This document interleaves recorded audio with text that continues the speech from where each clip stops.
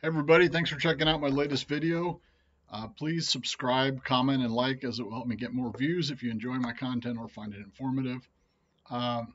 So I just started on getting serious on chess September of last year. And oh, by the way, I hope everybody had a happy new year and wish you good luck in 2023 and hopefully you had a nice holiday season. But anyway, I fell down to 500s. Then started studying more and getting into it more. And since I've climbed then I climbed up to towards 900. Then I fell back down to 800, got real discouraged, started watching more videos and trying to figure out some openers more. Anyway, I finally actually broke 900 today on January 3rd for the first time. So that was satisfying. Hopefully I'll be on to 1,000, 1,200, possibly 1,400. Although I do feel like the competition is obviously going to increase up there, and people are going to know openers well, and probably multiple openers on both sides. But what I've been using are basically queen's pawn on white formations, and then on the dark I've been trying to generally use a Caro-Kann type thing, depending. But I wanted to show a few things. So the London system I've been implementing into the white. I was doing just the Queen's Gambit. With the queen pawn, but the London system, and it's been working well, at least at this 900, high 800s level. I just wanted to show four websites of experts that have really good videos about the London system. One of them is called Hanging Pawns. He has a whole thing here of multiple videos about each different kinds of setups and breaking down how to attack them. And he actually likes to do it from the defensive perspective, but from the black perspective, but he got really good videos there. Another one is someone I mentioned before, Alex Banzea. I'm sorry, I believe the first guy, Hanging Pawns, is an IM international master. Alex Banzea is an international master from Romania, I believe. He's got great videos on the London system and Caro-Kann, a variety of things on those, pretty in depth, depending on what you're looking for. Another one I looked at also was Chess Vibes. He has some cool videos where he plays bots as well. Some of the bots on chess.com, which I know some of my videos about playing bots got some high views. But he's got one about 17 traps in the London system. That's pretty neat. Chess Vibes. And of course, GothamChess, who you may have come here for me dropping his name in my titles and trying to get some views from him. I find him extremely entertaining. I wouldn't necessarily say I find his videos the most educational, because he sort of runs through real fast things, and it's sort of hard in the time limit he does, while some of these other ones have a little more in depth. But this is the game where I broke 900. I'm sorry, this is the game where I basically got to 900. Then the next game I broke it, and they were both checkmates. This one was against a higher ranked player from Australia. Is that Australia or New Zealand? Australia. So let me see if I can show this real quick. So Queen's Pawn again. When they meet it with that, you bring out for the London system. You can either bring this bishop out to here to f4, or the knight to g3. But at least at the level I'm playing at, I find this better to bring this out, because you want flexibility with this knight. Responds with that. I did go ahead and bring out the knight because here he left this the e4 and 5 squares are very important in controlling in the London system. Because he brought that out there, I said, well, let me bring this up so I can possibly bring it up to there if I need to, since he hasn't blocked it yet. I mean, same thing could be here as well, but because there's different responses people have. He brought that out, h6, which is sometimes a sign they're going to fianchetto, I guess. So then you close the right side of your pawn formation in the London on the dark. He brought out his knight. Now the light bishop usually will go to e2 or e3. There might be some times you want to bring it out to e5 if he has something there. But generally that d3 square, I'm sorry, e2 or e3. E2 or D3, generally that D3 square seems to be better, because it points over here if they castle on that side. And this guy's already opened up this pawn on that side. He opened up the second pawn.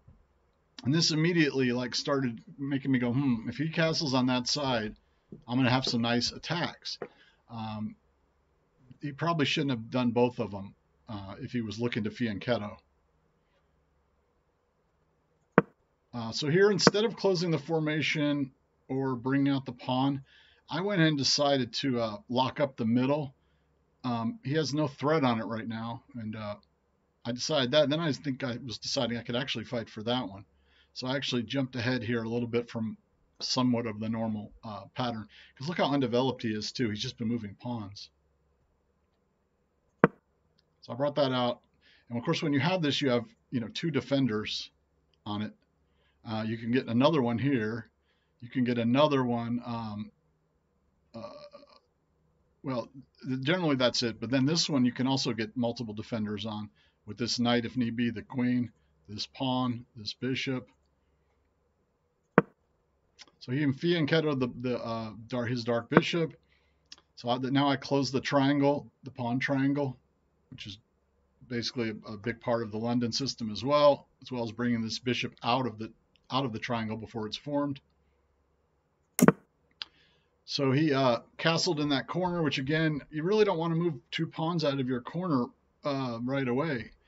And again, this is a higher ranked player than I normally play, but you generally don't want to move them both out. Especially this one probably was a mistake considering he wanted to fianchetto, unless there's a system I'm not aware of, and maybe because he could slide that back there. But this just gives you more room to attack, in my opinion.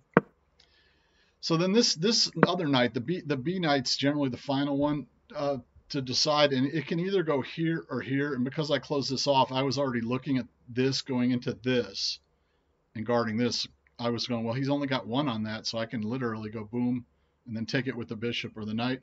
Now, the reason to sometimes to put it here is if they bring this queen out for this, there's a couple ways you can trap the queen if they do this, if you have the knight on this square.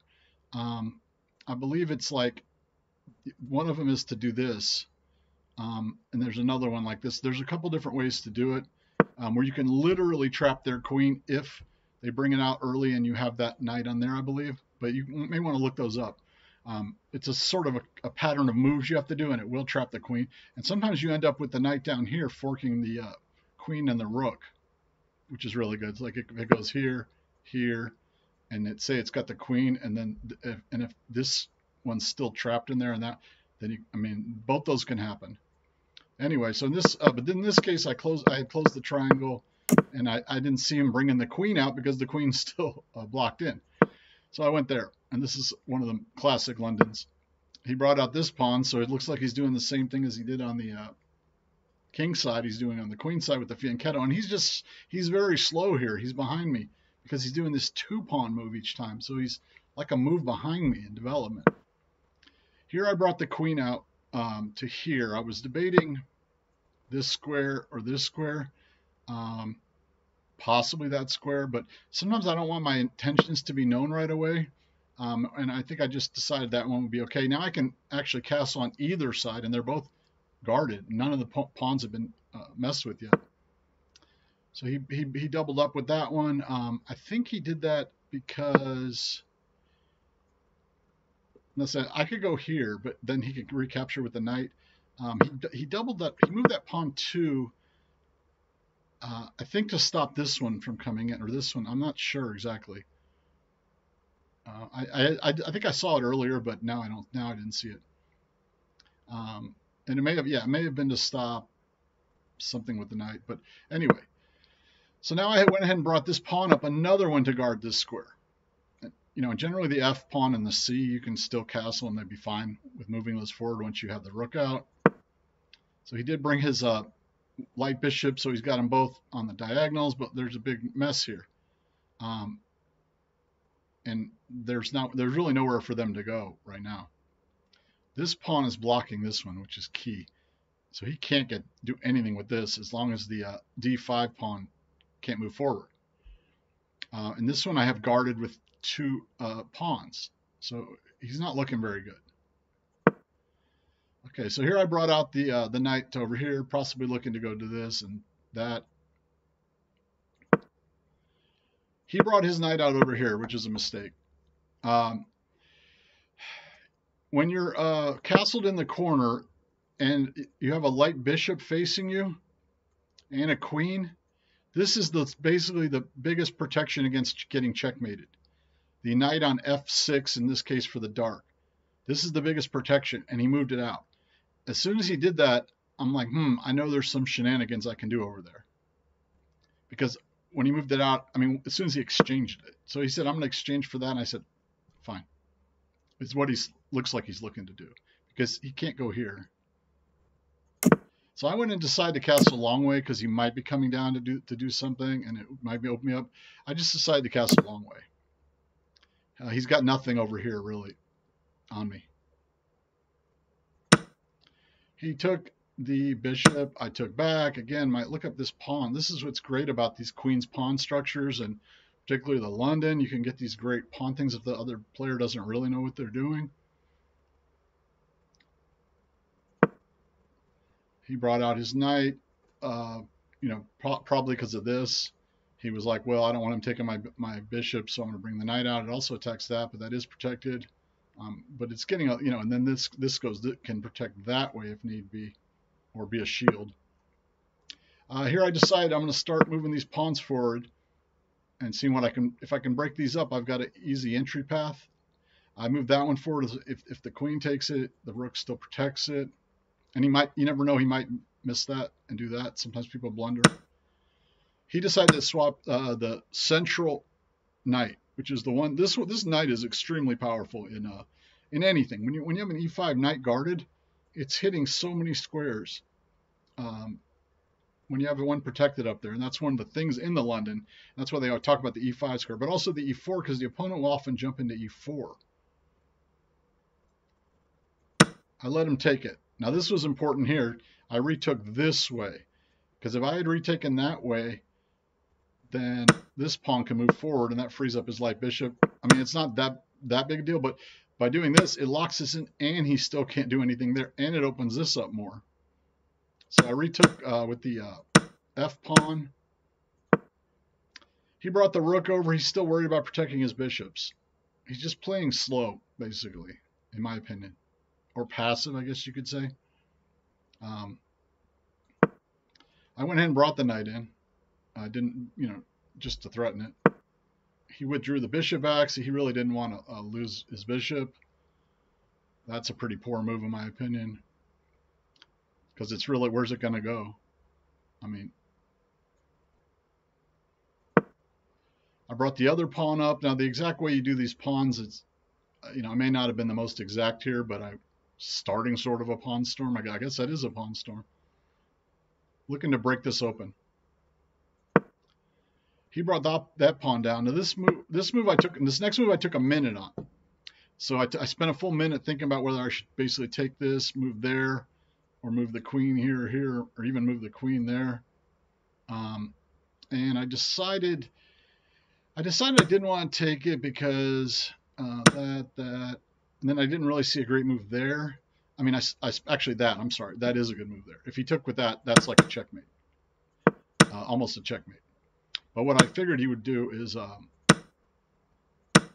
if I took was take with this, and this is scary on this side for me, and it's going to make it harder. Of course, I am castled on the other side. If I was castled, so anyway, I decided to do, and so I have a +6 advantage here now, based on that move. Even before then, I had a +2, and no, all it's been taken is I've taken both his knights. He's taken a bishop and a knight. So I moved it in. I slid the king over, sort of preparing this. I could also have slid it here. Anyway, I decided that he took there. I moved the other pawn up. He moved the rook out of the way, possibly giving himself an escape square. I move the pawn up. It's protected. Takes. I take. He can take. And I've got the queen. If I end up taking, then it's going to boot his knight out of there. I mean his bishop. He took. I took. He may not have seen it, but either way, like that's just something else where sometimes people don't see long. Sometimes around my level, especially, sometimes they don't see the long bishops, like if they're down here, or the long queens. I mean, it happens to me. Anyway, he slid the queen out of the way, the king, excuse me. And I said, well, there's a free pawn there for now because that pawn's blocking it. He moved the queen over, the king, excuse me, over there. I moved the rook down here. I think I spent a little while on this move too. And I just said, well, I can threaten that. It can move there out of the way. It can't move there. It can move to the corner. It can move there. It sort of gums him in, and he can bring that over to block it. Now already the king can't go here because of the pawns, and it can't go here or here. So it's already down to like just a couple squares, really. He brought the rook over to protect it.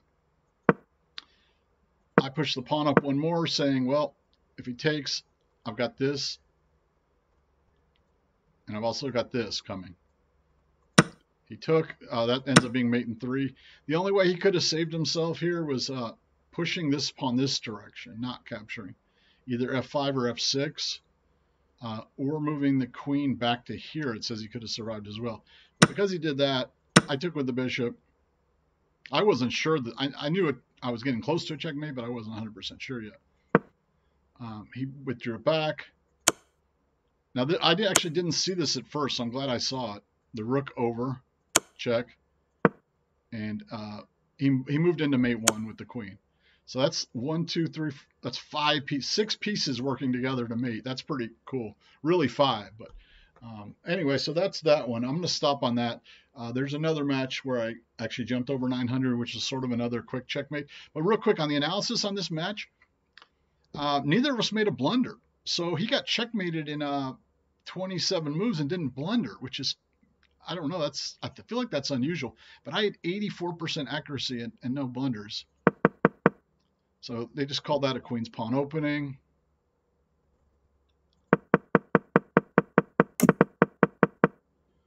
They wanted me here to, I think, the castle.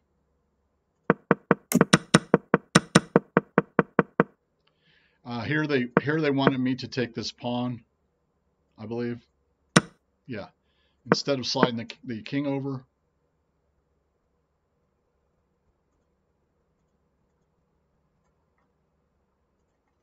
And that's it. There weren't any other blunders or any of that. So, I mean, that was a really nice game by me. But I feel like it's unusual that somebody has no blunders and got checkmated, but that quickly. But anyway, that's it. Thanks for checking out my latest video. And if I beat either of the really hard bots, the really hard cat bot, or the 2 grandmaster bots, which are really hard, then I'll post those videos as well. Thanks. And again, thanks for commenting, liking, subscribing. Appreciate it. Have a good one.